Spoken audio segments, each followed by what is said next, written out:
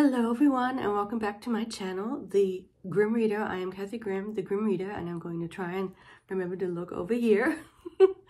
And thank you all for liking, and some of you watched my little vlog that I did on Saturday, so that was fun. I just had a hankering for a vlog, to do a vlog, and now I'm going to give you my weekly updates since, last Sunday was the last time I did one of those. So let's see, I want to start with something kind of hopefully not too distressing, but it's a little bit distressing to me. I mean, yeah. So, yeah, I don't even know if I should say where I saw it. Well, I will. It's Jason from Old Blues Chapter and Verse is announcing March of the Mammoth, which is a great read-along. I have no problem with that at all. But the book he decided to sort of prominently foreground was The Mists of Avalon by Marion Zimmer Bradley. And it just threw me down a negative rabbit hole because, well, if you know about what has come to light about her as a person, it's extremely negative and shocking, despite what one might think of her daughter's stance or political stance. It's just, she's a victim, and it's just, I don't even want to go into details because it really is quite distressing. But my connection to it all is my mother, as of most things. So she was a fantasy writer in Germany, and Marion Zimmer Bradley was on tour, so to speak, in Germany. I don't even know at what stage of her career, because to be honest, I have never read a word of her writing, and I never will. Mainly because, I mean, until now I won't because of this, but before, because I've never been a big fantasy reader, and to be honest, I never liked her. Because, not for anything like connected to her, well, only tangentially perhaps, but my history with her as a person is, she came to Germany when she was already a big, well-known writer, and she hung out with my mother quite a bit. I don't think she ever stayed in our house because we never had the room for her to stay. And she was an established writer, well-known, famous, sort of celebrity status almost. And I remember my mother being somewhat like, oh, this famous writer, I'm going to try and make friends with her. And she did. She's very good at making friends with people. But they had an interesting relationship because one has to admit, she was an extremely odd person. And back then, we knew nothing. The only thing we did, my mother found out about her first marriage, or no, not even her first, her marriage to a person who was equally messed up and evil. And I won't even say anything, you can just Google all the stuff, Walter Breen. And I remember her kind of like, I think she told me about what Marion had told her, like that she would be married to him, from her perspective, of course. And back then we knew nothing about the allegations or that she was abusing her own children or had done that. What was I going to say? And I remember my mother being kind of like shocked by it, but also because she's a writer, she's sort of like intrigued by the whole thing. It was all rather distasteful, and even back then. And so what we thought of Marion was, as we were teenagers, and she was sort of weird. And I remember one interaction that I to this day I've remembered it. It's not in anything too sinister, but I did thought it was like, got the sense that she was like watching our family life. And I remember her saying to my mother, wow, Kathy is always singing and humming when she's, going about her day. Like I would sing and hum a lot, I guess. It's just something I did. And she mentioned that to my mother, and my mother just sort of said, yeah, I mean, it was just, we sort of shrugged it, sort of like, yeah, so, and and I think she said to my mother, that must mean she's happy, which in hindsight is just so awful. I think I was like young teenager, 12, 13, I don't know. And I guess it did mean that. I mean, it was just like a normal person. People saying, I don't know, it didn't seem that odd to us, but it's something that she'd noticed. And back then it was sort of like, oh, she's being a writer and she's noticing things. And now, who knows? But it's just, it all came sort of back onto me, and at the worst possible time when I'm really, really busy with my work. And it's my own fault to have thrown me back into looking into the allegations and just the awfulness of it all, which is just, yeah, I'm sorry to even bring it up, but it has been kind of bothering me. And, I also think it's strange that people who have, but I think it's a sign of how closely connected people were to her works that they now are turning around and tearing the covers off and burning them, which all seems a little, I mean, I understand it, sort of. But for me, it's sort of like, I never read her stuff. I never was that into fantasy, even though my mother wrote it. And I wasn't into, and I hated her. I didn't really like her before all of this. She was very odd. Like when she came to our house and she'd say like, she was rude, she was loud, she looked weird. It's like she dressed strangely, we thought. She's just a weird, funny, like not very likable American person is what we thought of her. And we were like, wow. And she's so well known and famous. We couldn't quite figure it all out. And even my mother was sort of like trying to like dress her up a little bit for sort of some of her press things. She was sort of, you know, I mean, just was a weird person. And it turns out not just weird, but not a good person. So yeah, sorry for that negative trip down memory lane, but seeing the title there just kind of brought it all back to me. Anyway, let's go on to the more normal and fun stuff, my reading for the week.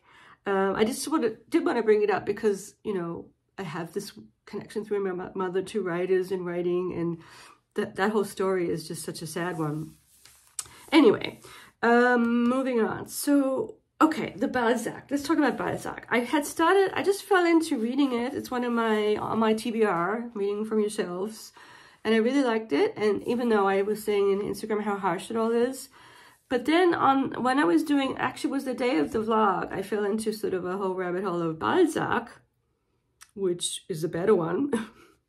And I found the first sort of story that's part of the whole Comédie Humaine is a really strange story that takes place in, well, it's short. It takes place in 13th century France, and it's basically Dante, who's in exile from Florence, and he's hanging out with this young person who thinks he's an angel. It's very strange. I want to go back and read it because it has a lot of mystical stuff that I kind of liked. It wasn't bad. I did kind of like it. And I'm glad it was short, though, because I do just want to go back to this, however much this is not in the chronology. Because it's as if you go through the actual chronology, that's the 13th century. And then there's a couple of other ones that are take place in medieval times. Then there's, at some point, he writes 3 historical things about Catherine de Medici, the Medicis, which I'm a little bit more interested in them. I mean, I've always been somewhat, because of listening to the medieval stuff, the Dan Jones. So, you know, it's like, okay, so now like a historical novel about Catherine de Medici, maybe. But I think I'll just focus on, there's a shorter list of the highlights of the Comédie Humaine. Maybe that's what I should focus on with Balzac, to be more realistic about things. But I really am enjoying this. It's just at the beginning, and they've kind of described how the main character, Goriot, has fallen from being a wealthy vermicelli merchant into being a impoverished person. But it's all really mysterious, and we're not sure, like, all the young women who is visiting him, and it's very strange still. I feel like I'm still like at the beginning of it, which I am, because that's the bad thing about being so super busy. I haven't had time even to read in the mornings much. So yeah, I'll be with this for a little while. And what else? I did want to go back to Rilke, and I'm not at the stage where I can sort of give a little analysis of a poem or anything, because I don't know how enjoyable that would be. But I wanted to show you kind of the reason why I get back into Rilke is this year, it's in German, and it's really pretty book, like sort of Art Nouveau-ish, kind of in keeping with Rilke, and it's called Being Here, or, you know, the Existing. Existing is marvelous. Hier sein ist herrlich. 365 days with Rilke. And it's, you know, it's timeless because it's like it doesn't have years. So it's whatever day of the year you have a little bit of Rilke. And it is a really pretty book. It has like really pretty illustrations. And here's one that's really interesting. I like this one. And then it has little quotes that, of course, the researcher in me always has to kind of, and it is a little hard to put the quotes into Google and figure out where they're from. Are they from a letter? Are they from a poem? I'm not that conversant to know where things are from. I mean, now and then a poem will look familiar to me. But even these little quotes are sometimes very opaque, and I have to sit there and figure out what he's trying to say. He does seem to be a little bit obsessed with time or the seasons, or at least this book is kind of putting those quotes in. It's funny how a lot of the February ones are already kind of talking about spring in a kind of it's coming way. The one for tomorrow is parents should never want to teach us about life because what they teach us is their life. Profound. In German, it's Die Eltern sollen uns nie das Leben lernen wollen, denn sie lernen uns ihr Leben. I like it. Yeah, so it's really nice. I like it, and I just kind of dip into that. And then my Dickens adventures. Oh my gosh. So scrounging around for a new Audible. I don't even know where I was when I last, I think I was still finishing, what was I have? Oh yeah, the Dan Jones, yeah. So the new one, so I started listening to Barnaby Rudge, and that's the one I'm listening to, but it was a little bit complicated because my husband's also listening to it, so, and we have one account, so I would get, it would jump into where he's at, and he's much further along, and that was kind of confusing because sometimes I didn't even realize it, and I'd be like, I don't know, why are we here? Oh, it's chapter 70, and I'm at chapter 3. So then I switched to Martin Chuzzlewit, read by Derek Jacobi, whom I do love. I mean, Claudius, I'm right there. But he did not, his reading of Martin Chuzzlewit was too, like sometimes Shakespearean, but Dickens, you don't want always to be like, and the leaves are in the wind, and it was just too much, too overdone somehow. Something to do with, I don't know why he couldn't just read it more normally. You need a sort of somewhat deadpan-y person to be reading Dickens because there's so much. Just the intonations were wrong. Actually, I'm forgetting that in between I did actually listen to something else I completely forgot. And that is a short novel, Dr. Wardle. Dr. Wardle's School by Trollope, of course. How could I forget? And it was darling. It was only a 6-hour listen, so pretty short for Trollope as opposed to 40-something. And I would say about Dr. Wardle is it's quintessential Trollope, but it makes you realize he's better as in the long form, I would say. It was a bit too condensed, and it had a lot of the American stuff in it for Trollope, quite a bit, because there's a lot of one of the main characters, and then some of the plot takes place in America, and poor Timothy West, who's a brilliant reader, he's not so good with the American accents. He's basically terrible with them, and he can't do them at all, basically. And so that was a little bit like hard to take, but it was so short that, and you just kind of went with it. But the minute he had to switch into an American accent, he did not do a good job, even though he's a wonderful reader in general. Timothy West is his name. So it was good, but it was too short. And so like it was quintessential Trollope in the sense that it's honing in on one person's as having to stand up for something that he feels is right, whereas everyone around him is like questioning it, and he's standing up. Dr. Wardle's standing up for these people, for their situation, and that's really nice of him, and we see him sort of become a stronger person because of that, because of just realizing what he really believes. He's sort of comes face to face, or he's pushed into this position where he has to stand up for someone. So in that sense, it's quintessential Trollope. Trollope's really good at like making people become heroic because they realize what they really believe or what they really think about something. They're pushed in some way to making moral decisions. But a lot of the other characters were a little less interesting for that reason. But it was a very enjoyable read, and it was 6 hours and it was free. So that's the one that was in between before all this Dickens stuff happened. Yeah, so now back to the Dickens. The Chuzzlewit with Derek Jacobi was not good, and then I looked around for other ones, but I couldn't commit to, I didn't want to buy one. And then I briefly started Dombey and Son, just because I was trying to find something else, and that was okay. But because I really liked Barnaby Rudge, I wanted to go back to that one. So now I've just gone back to it, and my husband's almost finished. And today I did place an order for a text of it because I really did like it. I liked the beginning. It's Gothic Dickens, whereas like Chuzzlewit was, especially read by Jacobi, was more like funny character Dickens, like the Pecksniffs and all that. That's Chuzzlewit, I think. Sorry, I'm getting them all confused. My mind is just like a mixture of all the different Dickenses that I've been listening to. But yeah, now I'm happy to be back with the Barnaby Rudge.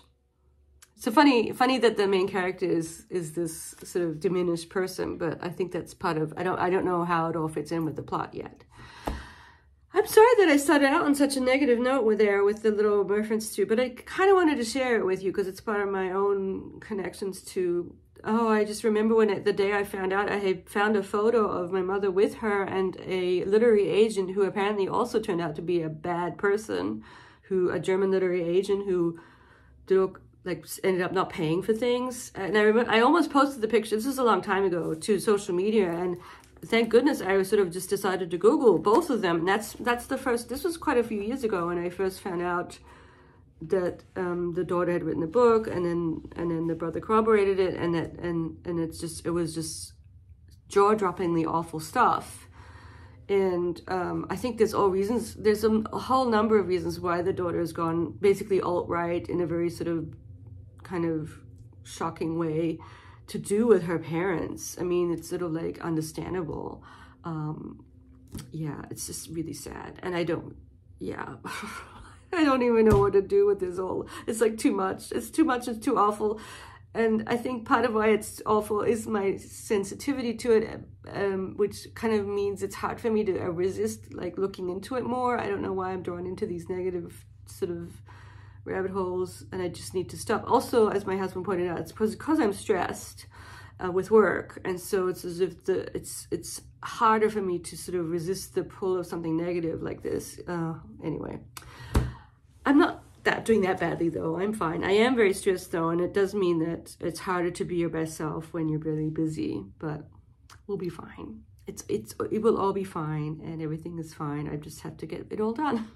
Thank you all for watching, and yeah, give me your thoughts on Barnaby Rudge, Martin Chuzzlewit, or any other things to do with Dickens, and also just in general. I don't know how many people know about the Bradley stuff.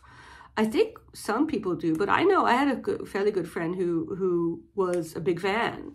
And in Germany, she was quite a big deal. Mists of Avalon, people loved that stuff. And I've always felt a little bit guilty that I never read it. I mean, I'll read Ursula one day. I ain't reading Bradley, that's for sure. I mean, it was a time when my mother hung out with her and Anne McCaffrey. And so she always would make fun about how she was like the unknown one within the three of them, yeah. So back then it was all kind of like fun for her. Although I do remember, one thing that I remember her saying about Bradley is that she was kind of surprised how almost anti-intellectual she was, in the sense that she didn't like to read, you know, like more literary writers. She had no interest in Woolf or James or anyone. Like, she was sort of like blatantly non-intellectual, whereas my mother was kind of into these writers and more literary. And she sort of was trying to coax her in that direction. But of course, you know, it's hard to coax someone who's basically her. I will stop talking about this. And I will wish you all a good week. And yeah, I'll see you soon. Bye.